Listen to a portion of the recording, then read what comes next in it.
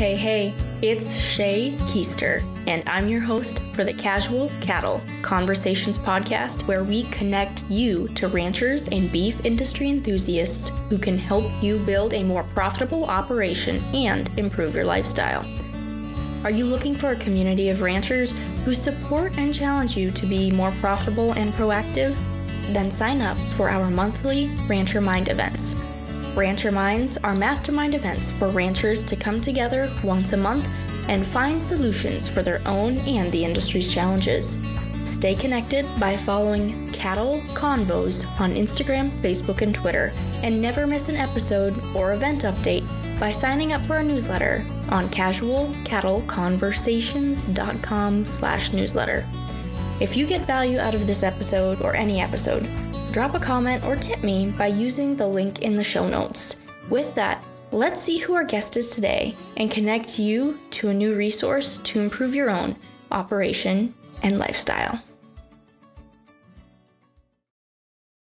All right, well, thank you for hopping on the show today. I'm excited to have you on here. But to get started, would you share your role in the beef industry so that my listeners can better understand what you do? Yes, I'm Karl Hoppe. I'm an extension livestock specialist located here at the Carrington Research Extension Center, which is a part of North Dakota State University. I work for NDSU Extension. I'm a beef cattle specialist, like I just said, but I work, my expertise is nutrition and management, both in cow-calf and feedlot for our North Dakota clientele. Well, awesome. So you've got a lot you're kind of doing there. So what is kind of your background, or why are you interested in kind of beef cattle nutrition and the Feedstuff side of things? Well, I always sum this up by saying my dad was a cattle feeder. My grandfather was a cattle feeder. My other grandfather was a cattle feeder. So I grew up in the industry as a corn farmer and cattle feeder coming out of Iowa. I got my degrees at South Dakota State University, both one in reproductive management, reproductive physiology for my master's. My PhD, I decided cattle eat every day. They breed once a year, but they eat every day. So nutrition is where I wanted to focus on. That's where most of our expenses are in a cow herd, and that's where we need to feed cattle correctly. And that's why I've been focused on the nutrition side. When I finished my doctorate, I wanted to get involved in the extension work. Consulting, extension, production management, really production type agriculture. And the opportunity here at Carrington, North Dakota came about, and I've enjoyed the position ever since. Well, that's exciting. So with your knowledge, I'd really like to talk to you about alternative feedstuff options. So many areas were obviously faced with drought this past summer. And while that's already happened, it's not going to be the last drought we face. So when producers see that we're going to have a drought year, what are those first steps they need to take when looking for alternative feed resources? The first thing you need to consider is whether you're going to replace feed or supplement feed. So you need to decide if it's going to be a major feed source for the cow herd, or if it's going to be in addition to whatever feed resources you already raise on your farm or ranch or have access around your farm or ranch. So we need to know what your base feed program is. So in other words, if we normally put up corn silage, we'd be looking for a little extra protein. If we normally put up hay, we'd be looking for some extra protein. If we're normally putting up wheat straw, we'd be looking for energy and protein. The word protein shows up, but for the most part, we're always lacking in energy content in our feeds. And so when we start looking for co-products, the real issue is what's located nearby, so our freight costs are low, and if it's competitively priced. Sometimes these co-products are high priced, more than what other things are, and other times they're extremely reasonably priced, and you can afford the transportation and get it home to your place. I bring that up because some of those are like beet pulp. If you're in the Red River Valley, beet pulp is a nice replacement for corn silage if you adjust for the moisture content. A lot of our corn silage is 65% moisture. A lot of the beet pulp is 80% moisture. So you do the math, you have to adjust, but the crude protein is about the same. Energy content is about the same. The downside, though, is when you're shipping a 30-ton semi-load of feed pulp someplace and it's 80% water, that means you get 6 tons of dry feed. How far can you haul 6 tons of dry feed before freight costs make it prohibitive? In other words, you can buy corn locally cheaper than what you could haul in this byproduct from. Previous years, it'd be like 100 miles away from the plants. This year, with double the feed prices as normal, maybe we can go 150, 200 miles. Now, the problem is the demand. There's a lot of demand for it. So availability is tight. Now we got to look at other things like wheat middlings or soy hulls, or the favorite one is going to be distillers grains. Okay, so you mentioned some alternatives there, but so were everything you just mentioned, would you say those are all alternatives for protein, or what would be other supplements for those producers who are feeding silage on a normal year? Well, if we look for silage is going to be a little bit short of protein. Questionably, depending upon what type of calves if you're feeding calves or cows or lactating cows, as you increase the production demands, you're going to have to increase the protein content of the ration as well. So things we might use with corn silage would be the cheapest one out there, or most reasonably priced, is going to be distillers grains, whether it be wet, modified, or dry. They're all priced accordingly to whatever the dry value is. And that's usually, quite frankly, you get the energy for whatever the corn price is, and the protein comes along basically at no additional cost. So you get about 30% crude protein in a ration, which means you could provide 4 to 6 pounds of dried distillers grains to provide a pound of crude protein. Well, otherwise you'd have to feed 2 pounds of soybean meal or 2 pounds of canola meal. I'm kind of going in different directions here because there's so many options you can use to supplement a corn silage hay-based ration that it just comes down to availability and then price. And right now, price-wise per pound of nutrient, if you're going to do it for energy or for corn, the cheapest one is usually distillers grains. So I think that's a great point that, there's a lot of different avenues you could take, and it does come down to availability and price. So then looking at that, what resources or where should producers go to really make sure they're finding the best option to feed their cattle if they're looking for alternative feedstuffs? Well, I've been putting together a price sheet with phone numbers and co-products available in North Dakota for the past 20 years. And I share that with our county extension staff, our county extension agents, and every county in North Dakota has one. So the first thing I do is encourage the producer to go to the county extension office and ask for this list of co-products available in North Dakota. Then at that point, you start looking at what's local and making a few phone calls and find out what the most current price is or what type of price they have for you. And then once you've done that and know what your prices are, now you got to do the quick math, which is knowing the price of the feed stuff. And then you need to know the percent protein of the feed stuff or the energy content of the feed stuff, and do the math so you end up with a cost per pound of energy. And be sure to include freight rates into that calculation. And now you figure out which is the cheapest one to haul home, or most reasonably priced one. So the next consideration is storability. And some of these feedstuffs you can store for a long period of time. Others have a little bit of moisture and they don't store very well. Others have some higher levels of fat content. So while they're good, and fat is extra energy in the ration, they'll tend to bridge up or cake up, and now it becomes a real challenge getting that out of some type of storage.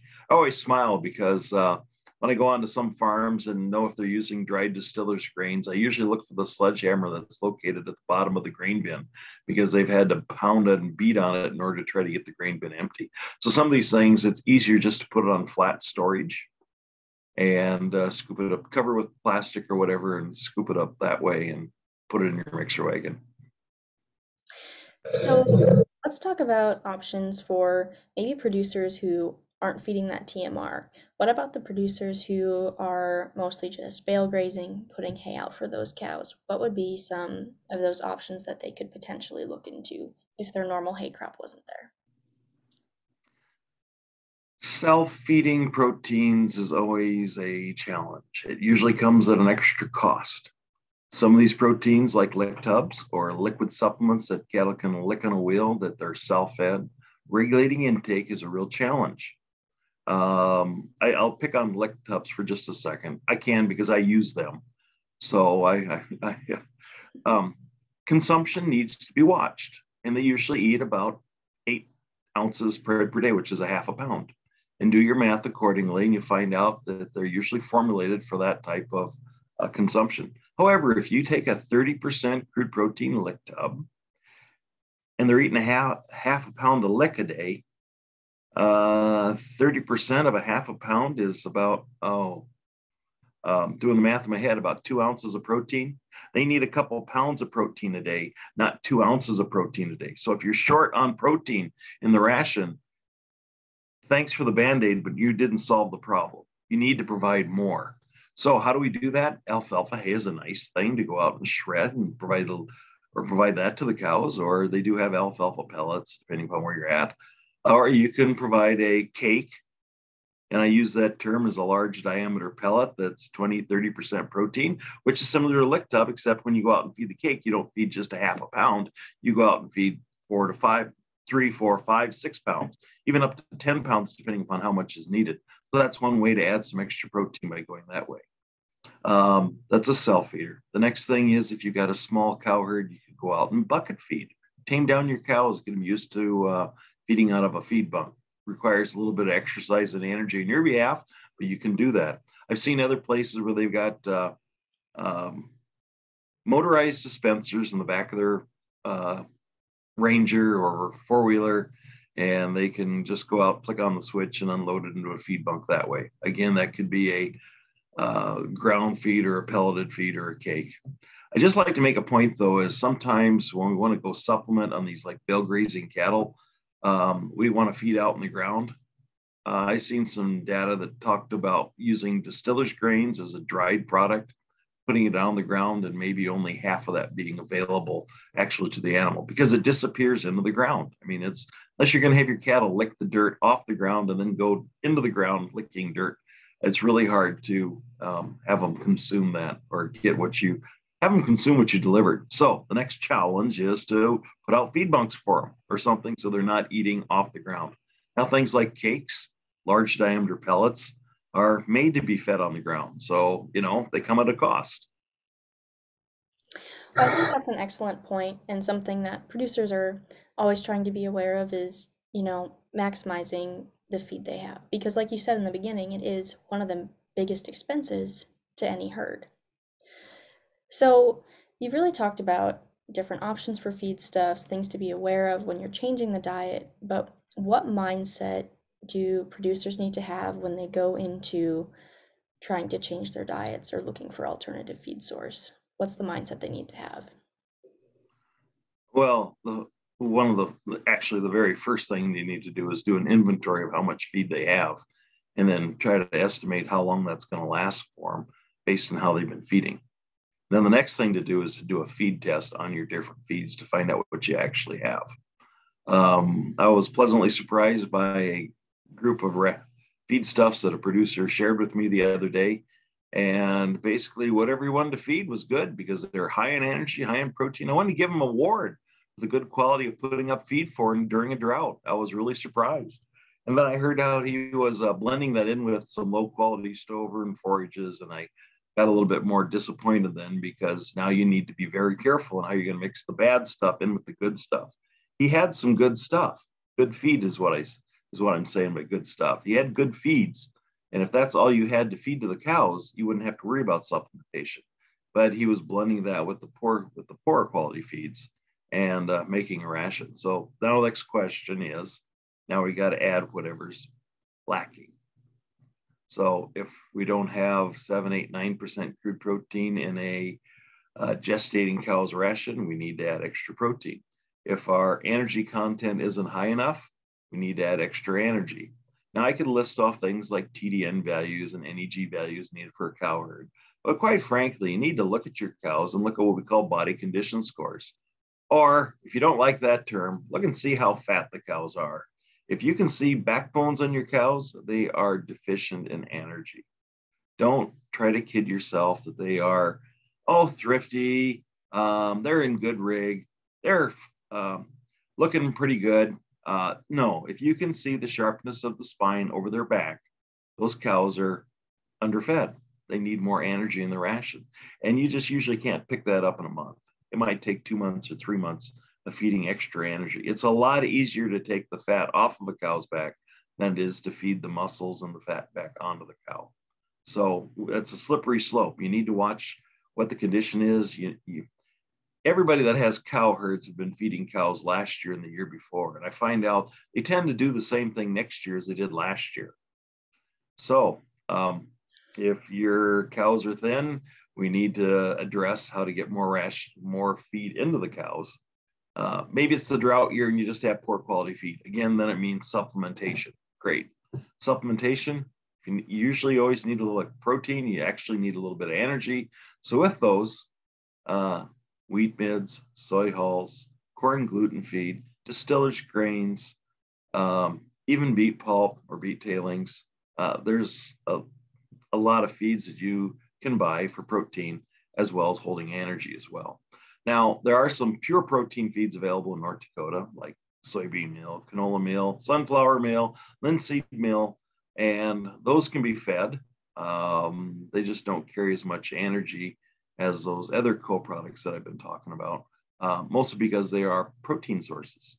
And if they do carry the energy, then the price of those protein sources are actually quite a bit higher because of the high protein source, because of the high protein content. So it's kind of a challenge when you start mixing these things together, what you need. It comes back to ration balancing. So I'll just put in a plug for extension. If you don't have an idea of how to do ration balancing, contact your local county extension agent or your specialist, or reach out to your feed company and put faith in that salesman or representative or nutritionist that they are looking out for your best interests and have product available for you. Actually, these commercial manufacturers, they provide a good service for us because there's things like minerals, ionophores, extra things we can add into the ration that you don't get with co-products. And so if you buy, and quite frankly, they buy the co-products, mix additives with them, whether it be minerals or supplements or extra protein or whatever, and then they formulate a product that works quite well with the feeds that you have. It comes at a cost because they got to make money off the feed too. So a lot of times when I talk about co-products, we're taking out the middleman and just going directly to the cow's mouth from the factory that produced the co-product. But those are not balanced rations usually. You need to look closely at what you have and balance the ration. So while I usually talk about protein and energy, the addition of vitamins and minerals is definitely something that needs to be considered as well. Well, thank you for going into more depth on that. And I mean, you brought up a lot of different options. You went through whether they were more protein or energy sources and offered resources for where producers can go to get more help.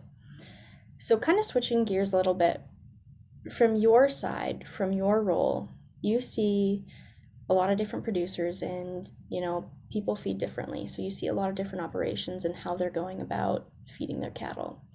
If you could change one thing about how most producers feed their cattle, what would that be? Oh, I think we've already done it over the years. We've gone to totally mixed rations. The TMRs, the vertical mixers, grinding hay and mixing silage, and all, so we've created a balanced ration for everybody, and it works really well.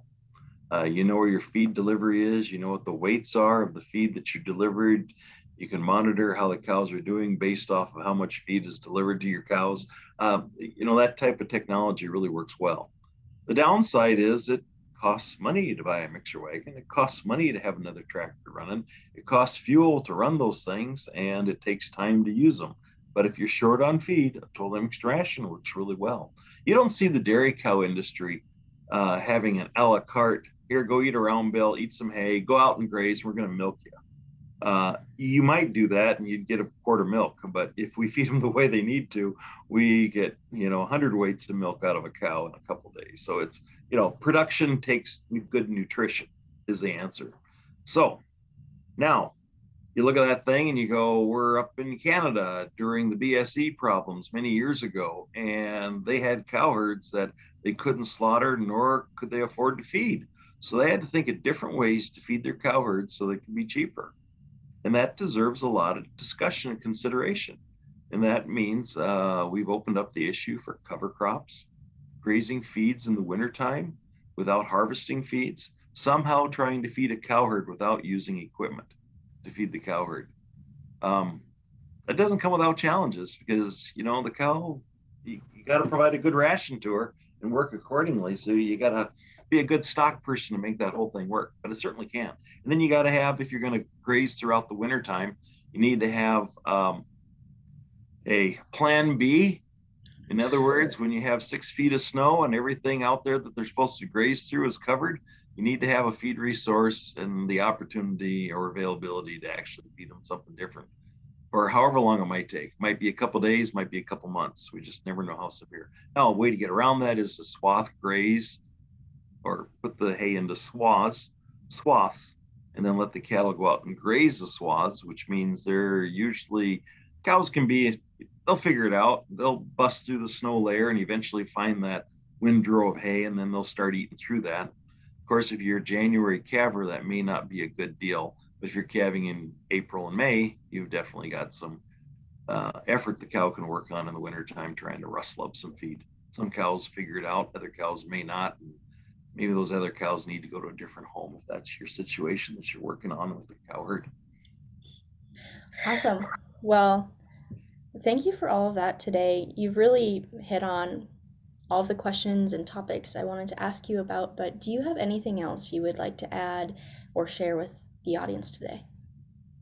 Well, I had some young gentlemen working with me yesterday, and we discussed different types of sheep. And a lot of times when you're looking at animals in the show world, they like to have them trim and thin and not much belly to them. And I was trying to make the comment that if you look at a lot of our purebred breeders in the beef cattle industry right now, they look for depth of body, really deep ribbed animals that have a lot of capacity to eat forages. That's what we need to look at in our industry, animals that have capacity to eat all types of forages, because that's what our cows are. They're really based on forage consumption. So look at the design of your cattle, and if they can't consume enough forage, you need to look at a different design. That's my thoughts for today when it comes to, something different than feeding. Look for cow type and intake. And, sometimes we think that really tight-gutted animal looks really good looking and athletic and great, but, you need to have some guts to them in order to eat a lot of feed. So that would be my parting comment, if you would. I think that is an outstanding parting comment, and thank you again for being on the show today. If anyone listening to this has questions, is there a way they could potentially contact you, a specific email, or would you prefer they go to their normal extension agent? Well, it's always good to go to your frontline county extension agent and discuss with them, because I put on trainings with the county extension agents, and they're always available. I'm here at the Carrington Research Extension Center, part at North Dakota State University, so they can always call our Carrington Research Extension Center. Emails, I get a lot of them, so I would prefer that you call the main office and have it routed to me, the call or whatever, and we can converse then. Or we can send an email. It's just sometimes they get lost because of the sheer volume of emails a person gets. Well, awesome. Thank you again, Karl. Oh, anytime.